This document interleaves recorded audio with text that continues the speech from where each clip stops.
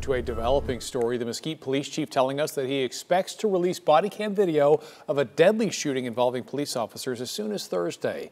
Now, the shooting happened last Thursday outside a 7-Eleven on East Cartwright Road.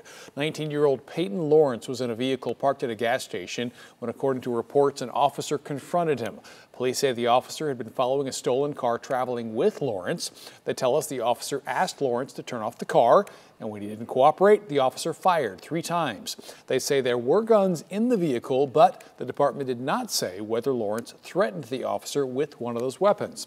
Now, last night, Lawrence's family protested outside of Mesquite's city council meeting, inside, asking for transparency.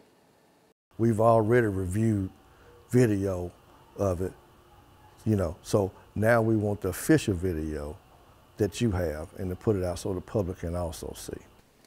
Again, the chief tells us that video could come out as early as Thursday. Of course, we will keep you posted.